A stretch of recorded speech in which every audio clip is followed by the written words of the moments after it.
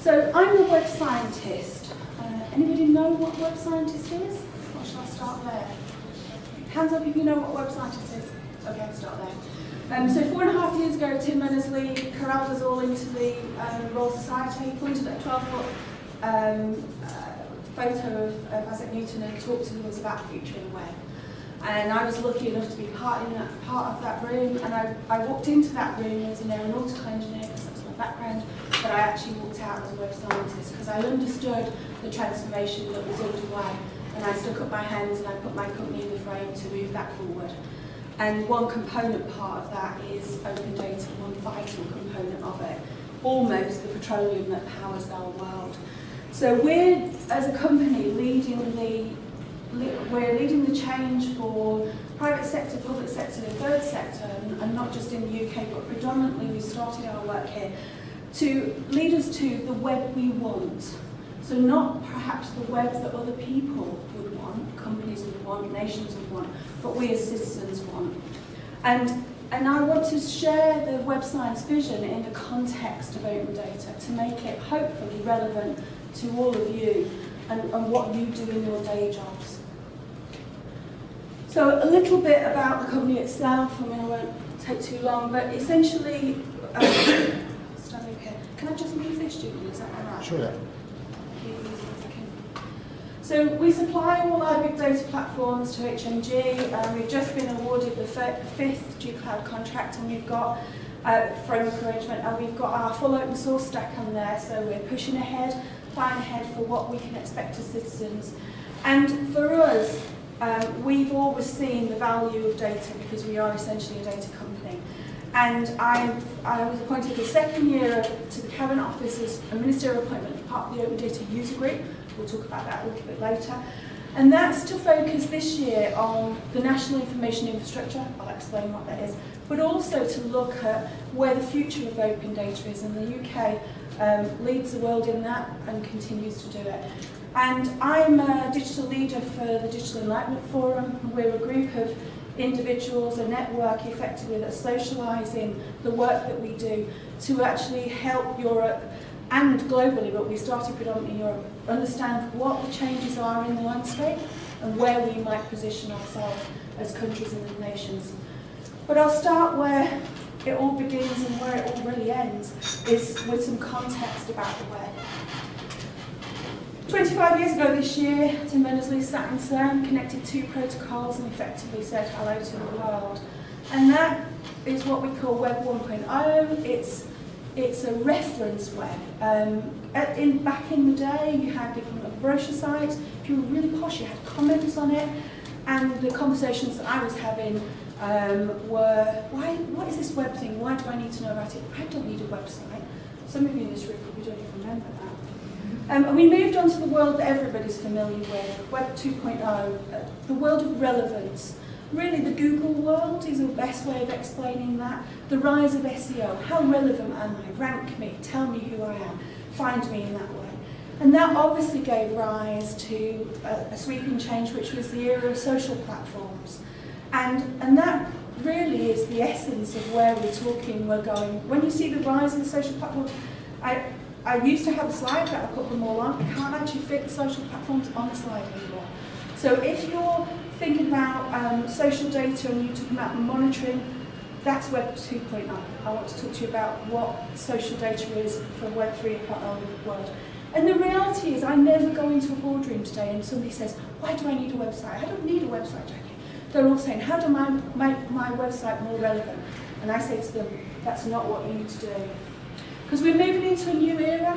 Web 3.0 is that new era where it's really about the power of the human connection. It's about, the web we want is about how we as humans evolve the web to meet our needs.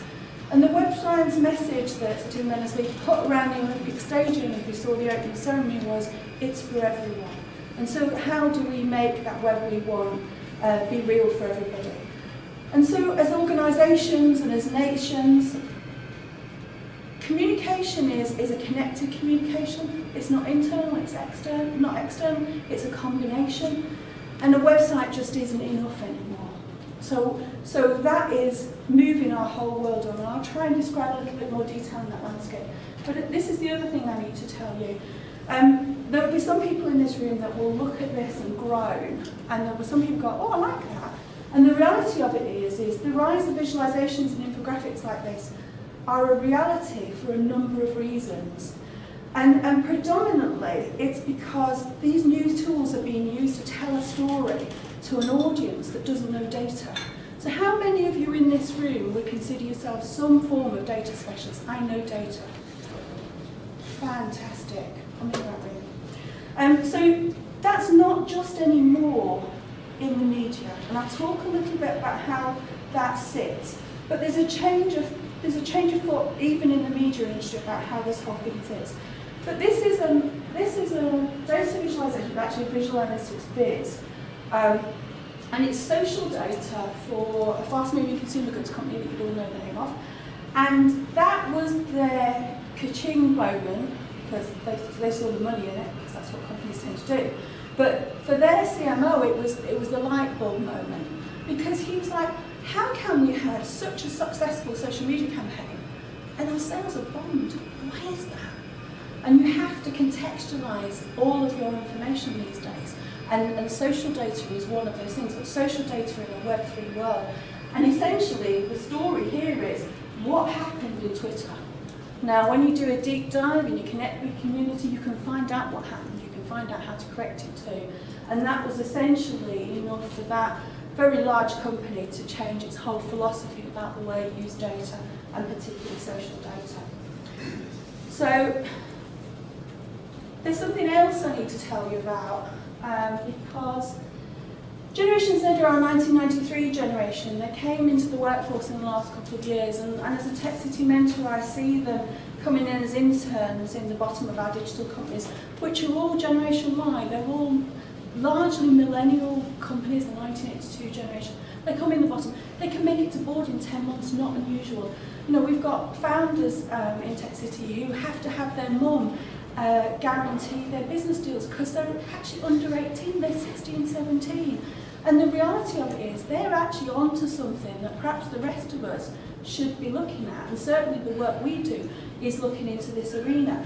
Because where Gen Y looked at the images and as a Gen X person myself, I'm actually a kinesthetic learner. But Gen X generally are auditory, which is why we're assembled here today and I'm talking to you, because that's a Gen X way of doing things. Gen Y, they're the visual people, which is why the infographics and visualizations are catching on and why they're so resonant. But Gen Z, they're kinesthetic. So if you saw Facebook's acquisition of WhatsApp, my research group that I connect with, you know, a couple of thousand millennials, 1,000 Gen Zs, the Gen Y's view was, well, what does he think he's doing? He can't own us. He can't just buy WhatsApp and he's got us. What is that about? Dialogue, dialogue, dialogue. Gen Z, we're next. Because from their point of view, they actually are an organic force across the web. They look at things in a different way, but they actually are a kinesthetic generation. So if you've ever seen a video on YouTube called The Magazine That Doesn't Work, it's a 2-year-old girl, definitely look it up, where her mum gives her an iPad and she's happily swiping through a magazine, and she takes the iPad away and gives her a magazine, and she does this with it, and gives it back and goes, doesn't work. For them, if we're going to engage and evolve our data landscape, we have to do the kinesthetic piece to it. We have to allow them to interact and touch. So I'm a web scientist. If you're an actor, you're told don't work with children and animals, and if you're a web scientist, don't work with an internet connection. So this is an embedded video to show you what happened when we told a story about open data that was a compelling story for different reasons. So there's a fabulous organisation called CIPRI who wanted to tell the story of peace across the world. So of course there's an open data specialist. What have you got? I've got arms data. Okay, not very peaceful. So what we did was we contextualised that with open data about GDP across the world. And we told the story of what percentage of your GDP do you spend on arms? And therefore, by example, how peaceful are you? Not quite realising what's going to happen next. So what I'm going to show you here is what 85% of people did when we put this story up on The Guardian as one of our open data stories. And that is very unusual, but what happens is a whole groundswell of people do the same thing. So here we go.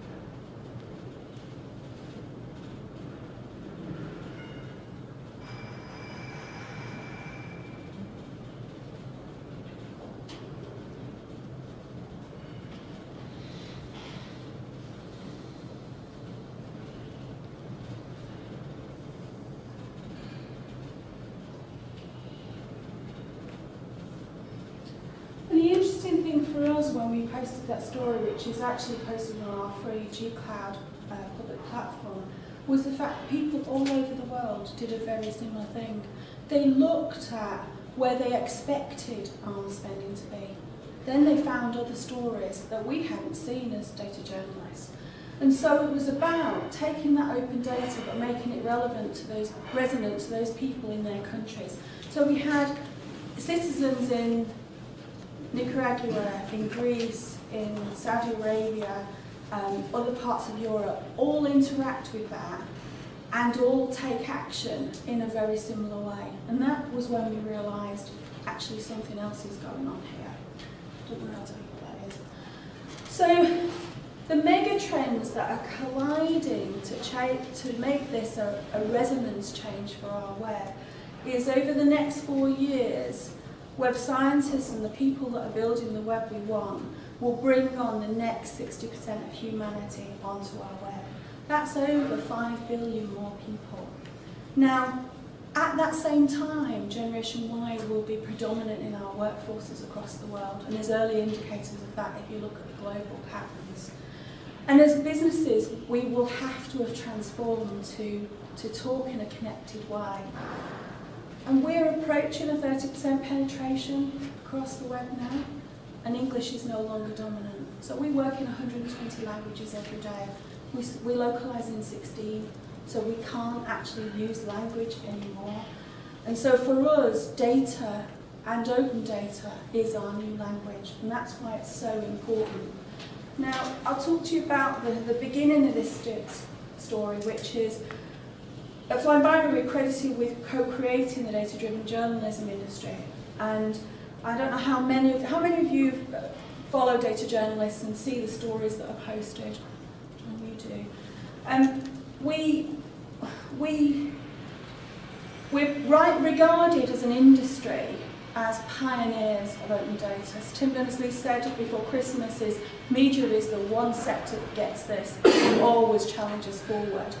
And I asked him, I said to him, we've actually all got together because we're doing a reboot. Will you do the forward for me in the book? And he goes, in 30 years? I haven't done anything like that, and I won't even do it for you. But the reality of it is, this is actually driving the change towards data-driven journalism. And the reason why is to take open data back to the beginning for us. This is the first data-driven visual analytics story. Now, visual analytics, I've said that a couple of times already. That is the science behind data visualization. So data visualization is a set of techniques, but there's an actual human science behind it. And that's what we specialize in.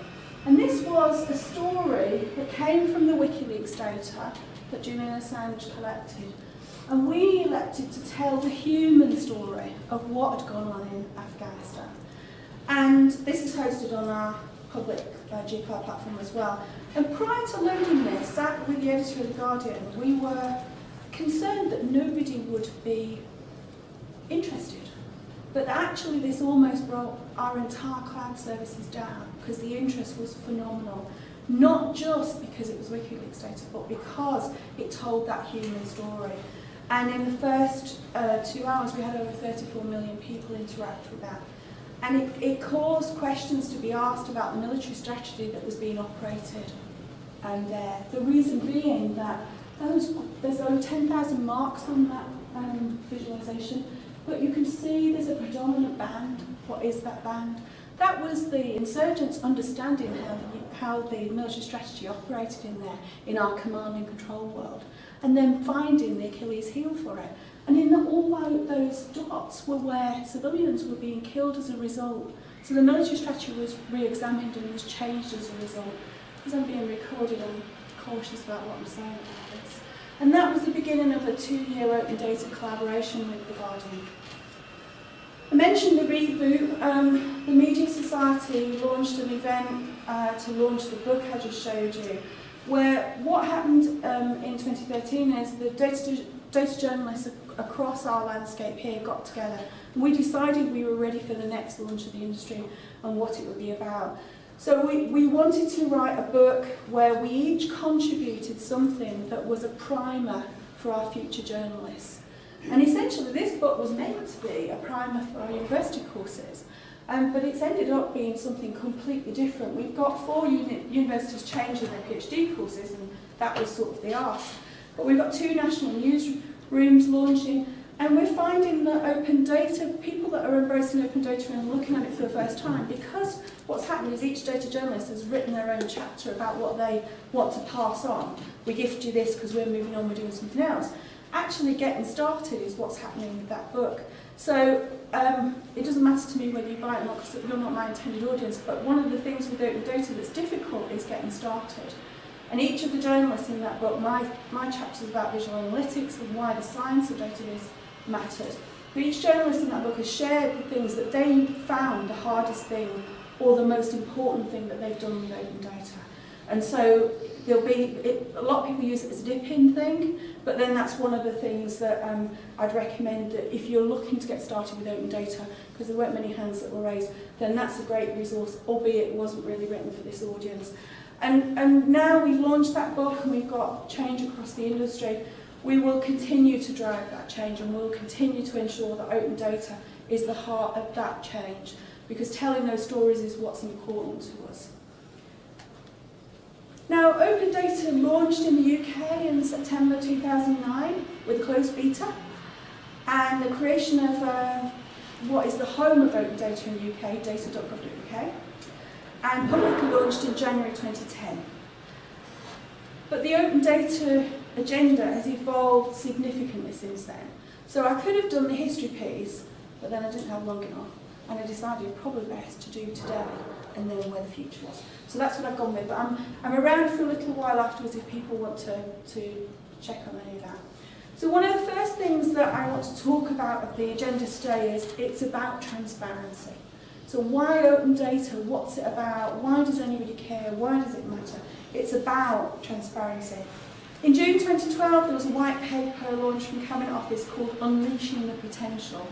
Now that actually came from the idea that, you know, good ideas come from everywhere, and inside of government this data is being collected for services and for purposes, but actually what else could it do? And it's a similar sort of philosophy to what, you know, what other exhaust type philosophies like social media data, and there's all sorts of issues with that as there is with open data. But essentially it's understanding that this data connects us and connects our world, but government isn't the only home of this. And across, basically what happened was about 8 of us in Cabinet Office got together, we got a big whiteboard, we drew lots of things on the whiteboard, and what happened is the G8 went to Washington in June 2012 to a summit. That's what happened. So the white paper, the Washington summit, and then to skip through everything that happens, which is very exciting if you're in that world, what happened was the formation of something called the Open Government Partnership. That is definitely something you should look at. The UK chaired that from April 2012, co-chaired it with Brazil. And essentially in October 2013, so we go from June 2012, Washington Summit, to G8. Not exactly ecstatic about doing it, but there. And then we scoot it round to October 2013. We had 61 nations come to Westminster.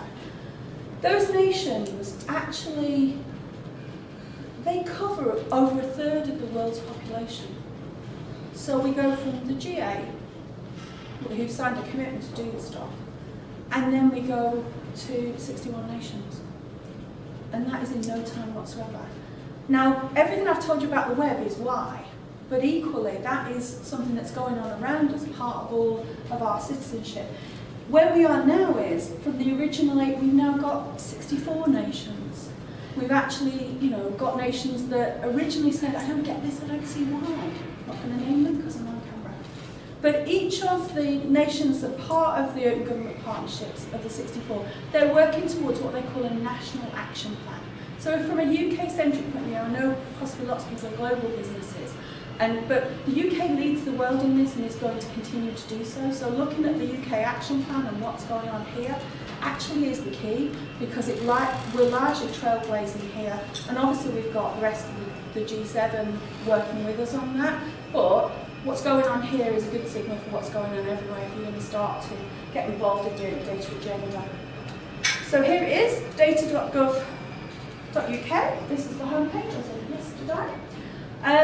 And this is, I mentioned I'd taken a second year appointment as to the Open Data User Group, but one of my roles in the first year was to work with the data.gov.uk team to actually evolve this site into understanding how do you open up this agenda, and from the Minister said last week, understanding what people need, because at the time we had 8,000 data sets up there, but it was largely not being used, 40 consistent users and lots of sporadic ones, and we didn't know why.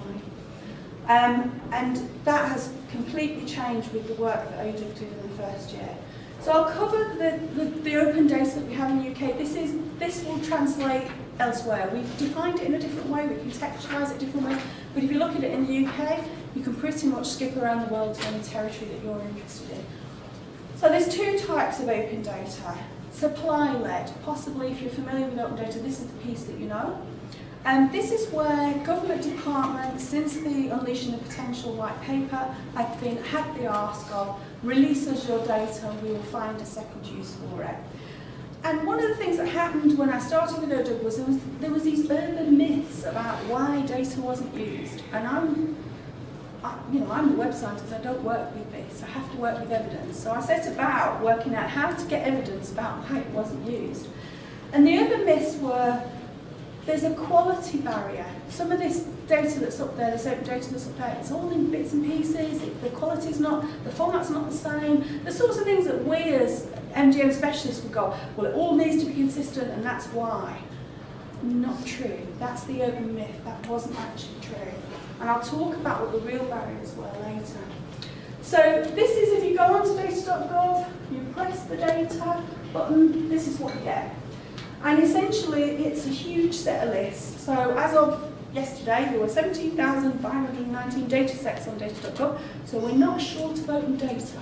There's lots of it.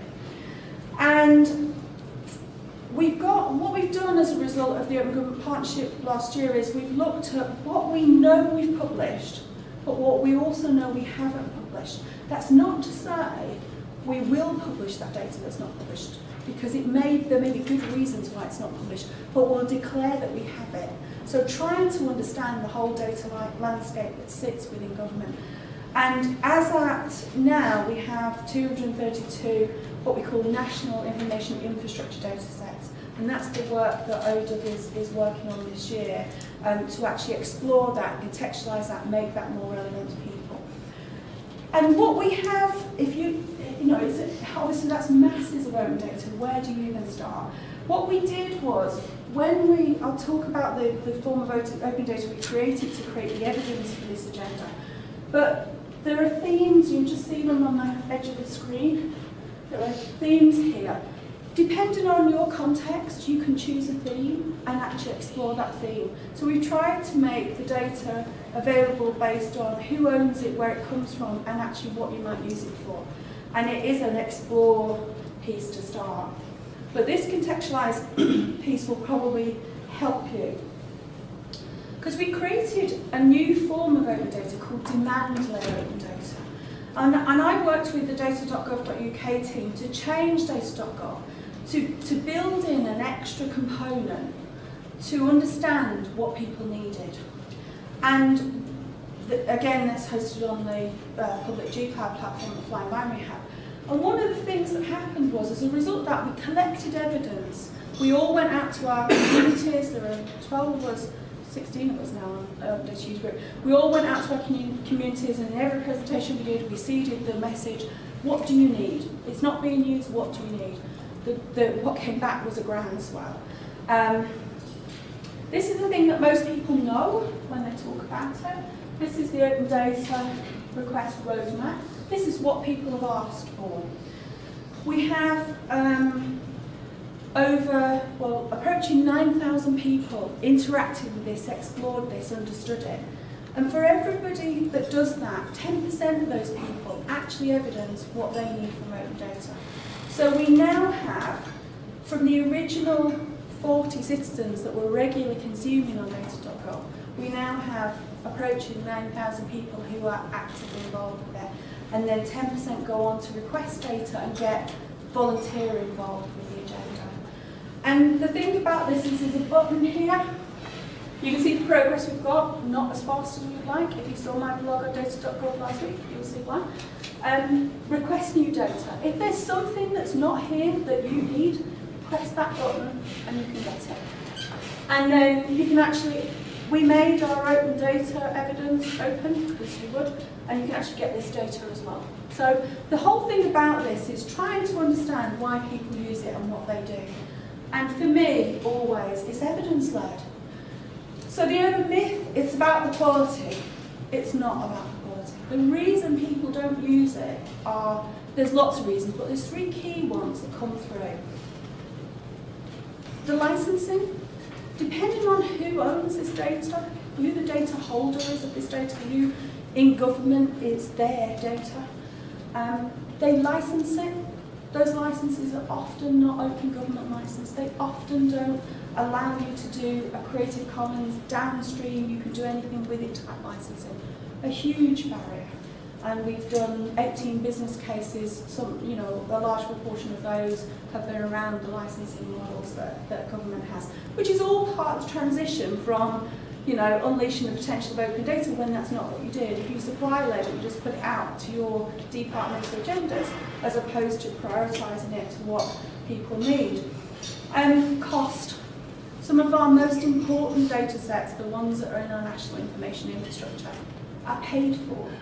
Now, you know, I'm a tech city mentor, I've already said that. Lots of our companies believe data is the foundation of what they do.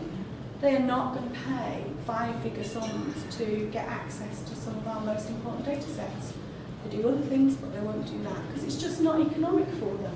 And even though there's been some flex in some of the licensing models, it's not a licensing model you can depend on. It's not a cost you can depend on.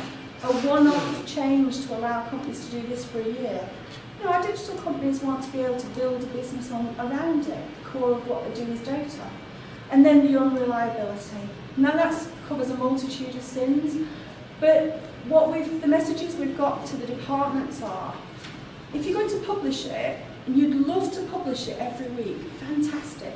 But actually you can realistically give us a really good, dependable one every quarter. Do every quarter. Because actually what we need is to rely when the refresh happens, not to have, you know, the excitement of being able to publish it as soon as you got it, but then I couldn't do it this Wednesday because John's off on holiday. So actually commit to a publication timetable that we can depend on.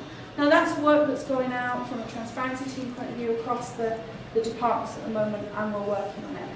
Interestingly though, because I lead on open data for ODUC on several departments, what we've done in conjunction with the transparency teams in the departments is we've actually used this mechanism to prioritise data releases. So we know what people are using it for, we know why they need it because they tell us when they ask for it.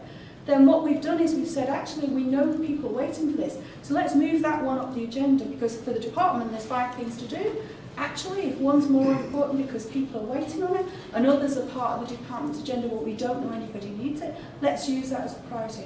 Because government, like everywhere else, is resource strapped and cash strapped and everything else, and therefore it's actually allowed us to focus in the departments on the priorities for the agenda.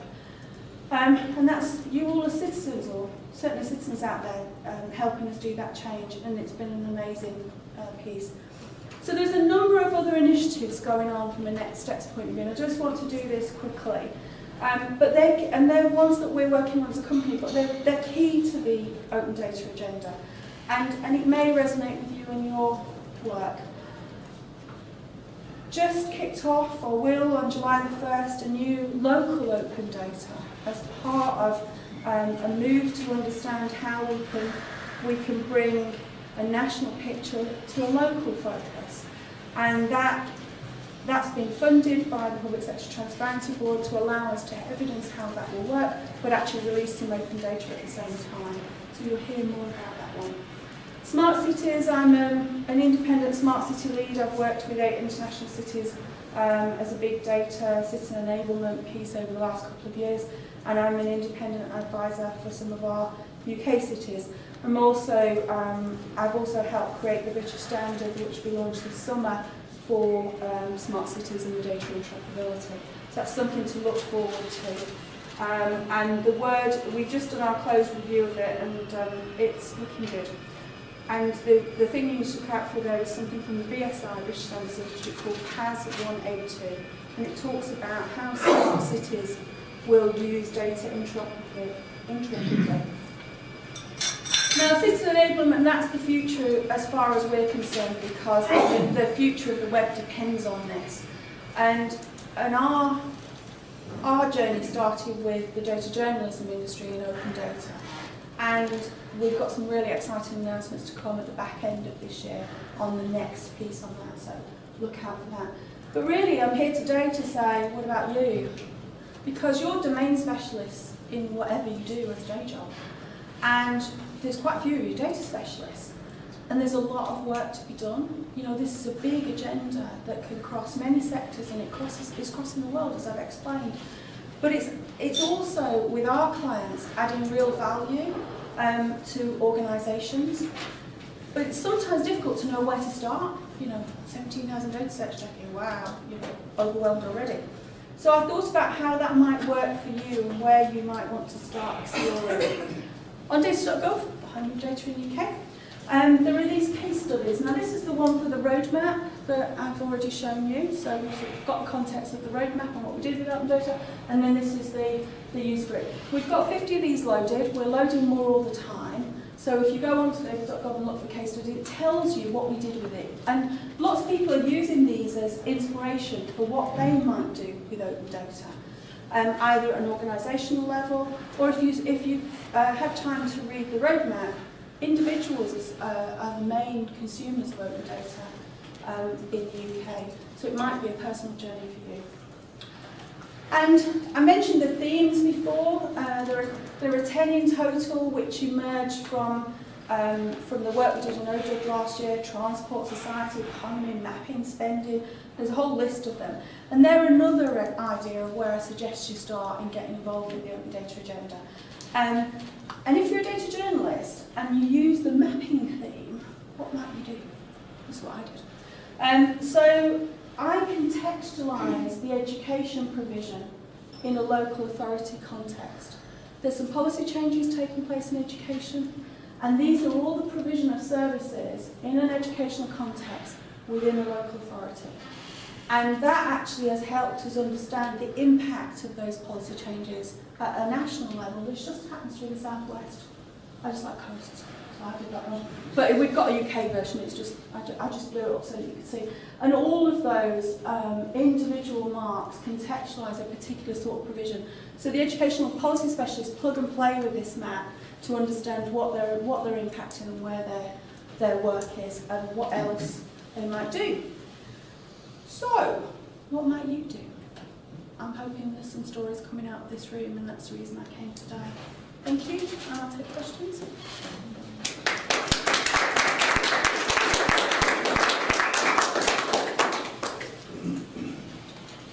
Jacqui,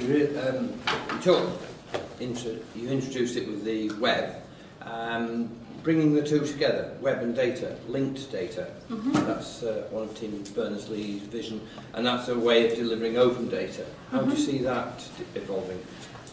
I think that it will evolve, and that's why people talked about quality as being the urban myth barrier. We're not at that space. So that work's going on. It will continue to go on. The semantic web is not dead by any means. However, we have a meantime situation because the essence of the world we work in, the web that's being built and the onboarding of people to it, is an agenda that's accelerating. In the meantime, how do we create capability and capacity? The reality of it is, if we can start with CSV formats, JSON formats for the rest of us, we can actually shift this forward. There's nothing that stops those two things connecting. So we're heavily involved in that linked data world. But the reality of it is most people don't see it that way. And if you're going to bring open data into your organisation, that doesn't contextualise well. So that work is all going on. That's one of the reasons we're doing what we're doing. But from a point of view of how data specialists might get involved in this agenda and what open data might mean to you, I've talked about it in the way I have. But it's a good question. If you're fascinated by linked data, there's a load of work going on, but can't cover it today. Thanks, John. Questions? Yeah, just a quick question about quality. I did some work with a big mobile company who started to access open data sources with the help of the ODI. We're talking next. Yep. The biggest problem they got was actually a quality problem, which was not so much to do with the inherent quality of the data itself, it was the lack of metadata. Yes. And they couldn't understand what these data sets actually referred to what they meant. What's going on in that space? So that's what the National Information Infrastructure is really trying to address, because the metadata is the key to that. And whether where we end up in the argument, we're in the midst of that now. But if we can contextualise that argument with the National Information Infrastructure data sets, we can look at them in that way. Because if they are, I shouldn't really use this word, but the core of it, i.e. we get these right, they set the precedent for it all. So I would say that I would completely agree with you. With our big data stacks, when we use open data in it, we actually have a profile process where we use an open source ETL layer to actually rationalise all of that. So we have a tech solution to that because it's very real. And for us, that's a plug and play capability. So for us, we can switch it on and off, but obviously that's because we do what we do. But you're right, the metadata is an issue. And the National Information Infrastructure, I would hope we would get to data sets that you could not only rely on and all the rest of it, but we'd have SLAs against and all of that, where all the things would be in place, because I really do believe the data is that important. But it's a matter of moving the agenda from where it is to that next layer, and that's what the National Information Infrastructure is about. And the thing that I mentioned earlier was local data. That's actually going to do that for 3 key data sets in the local agenda. So again, if we may learn something, we've already learned something from doing that initial technical work on the local agenda. So, but it's a good question, and stay with us really. A quick question from me, and one of the things I think is interesting, I'm always interested about the people side of data. A lot of what you mentioned there was about the fact that it's not a technology problem we're dealing with, it's much more a people problem. Yes, there are some technology issues to address there. But what's your view of the balance between where the effort needs to be is around people versus technology? I really don't believe it's a technology problem. I mean, we've been working on this agenda publicly for 3+ years and been doing what we do all over the world. And so we've got tech that does it. And so tech's the least of our problems. It's about building capacity, which only people can help you do. The web we want is a citizen enablement piece. How do we all contribute to that web we want? How do we keep that web open and free such that we can be having these debates and we can move in the agenda forward? It's people. So the 34 million audience that we have as a result of the work we do, we have 3,000 of them we can call on any time, day or night if we need some help. And that's essentially those connected networks are those people then reach out across the world. So it is, as we've moved into Web 3.0 and it's a resonant world, it is actually about people. So there's a philosophy that says Now's the time for AI and it's not about the human. I would disagree with that fundamentally. It is very much about the human. And anybody in this room who's already a data specialist, it's about you particularly. But it's also about us all spreading the word that when language no longer works, you know, when 80% of the world is online and language isn't, data will be the language. It might not be the only language, but it will be our language of choice in order to be able to communicate. So fundamentally, that's people that'll make that happen because the tech's done, really. From my point of view, it is. Hi. Hello. Thanks, Jacqui. It was great talk. Just a question on the roadmap, and you mentioned that there's over 700 requests being put up there. Could you give us a flavour of the ones that are really popular or the ones that people are most wanting open at the moment? Well, the National Information Infrastructure data sets, they're heavily represented. We've done 18 business cases so far. It's no secret that ODUG have campaigned relentlessly on addressing. We have to have an open address data set. We have to have it. Location is the only thing that matters. I know you're going to say that, but it is the only thing that matters. Everything is contextualised with it. It needs to be at a very granular level, the whole basis of it. But obviously, from a Cabinet Office point of view, we're moving the whole agenda forward, and that's not the only thing. But as a technologist, I have to have it. And then the other things are that you'll see what we've funded recently. We've funded some of the smart city pieces because smart city is very important. But how do we know what we need for open data? Well, we're going to try it, and we are trying it. So open data, ODUG has funded some of those. And then the other one is the local agenda that I spoke about, because everything I talked about today is all from the bundles of data requests we've had. So what we've done is we've prioritised all of our work, and everything is demand-led. And the Minister said last week, that's the key, because we know we're delivering something that people want. We can obviously evolve what we deliver, but we're actually tackling it from a needs basis because people are going to do stuff with this. So I think as you see ODUG doing its business cases, its new initiatives, and I mean we talked about the local one last week, didn't we? That's actually a signal that those are the key sets of demand requests that are coming in, because everything's driven by that. We don't do anything else. That is a good question. You mentioned that there are currently 64 nations working together on what's going on in corporate data. Is there an organization or a website where you can actually follow what's going on? Yes. So the Open Government Partnership, yes, which is currently chaired by Indonesia. So if you literally Google Open Government Partnership, that's the website, okay. And that is where all of the strategic vision for OGP is done. And you can look at it in your context here, or your context wherever that might be. So if any territory you're looking at is an OGP member, there is open data work going on there. So of those 64, and the open data work is largely driven from the transparency agenda. If we connect the world from a nation level, then we can understand transparently what's going on and make some changes to that world. So, you know, it's obviously not across the world yet. It's only just over a third of the world's population, but you know, there are very connected communities that are there as well. And there's an open data capability and capacity being built or already there in that nation, in each of those 64 nations.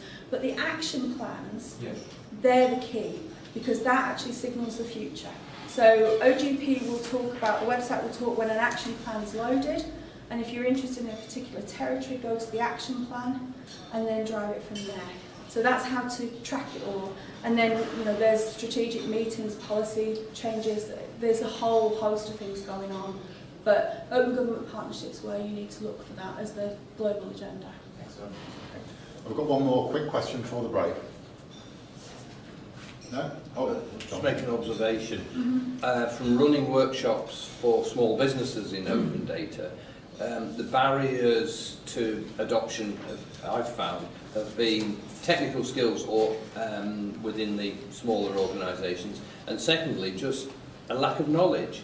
I mean, for example, people don't realise they can open CSV files with Excel, and they don't actually need sophisticated tools. So Thinking around. That is why we wrote this book. Yeah. Because I have Yeah. to, my fellow data journalists would say that's all very well. I mean, I work with 3,000 companies in Tech City. I hear that too. Yeah. But they have no budgets, they have no time. I would get a phone call at 2 o'clock, I would need to load a story an hour and a half later with a data set I'd never heard of before. And so, no excuses, no regrets is what we would say as data journalists. And we wrote this book because that is what people kept saying to us. It's like, no, not correct. Every single one of us, John Mayer, who actually edited this, who's a force to be reckoned with in the editorial world of journalism. You think life's tough as an SME? Try being an editor journalist. He actually put us on point. You know, you're doing this, you're doing that, you're doing the other. No more excuses in the book. Now let's all move on as data journalists because, and that's honestly why we wrote that book. The tools, the techniques, where we start, what we do, how we do it, what we found, all the things we didn't need are not in the book. All the things we do every day are in the book. It's not a book promotion, but if one of my SMEs dares to say that to me, I go, on my website, I get you the editorial copy without the margin, if you like, but don't come to me for training, because it's in here. Now, that's just the start of your journey, but actually making a start, you learn so much. It is a discovery process. But my data scientists, they love that. So people who love data love that discovery. But that is genuinely why we wrote this. That's lovely. Thank you, Jacqui.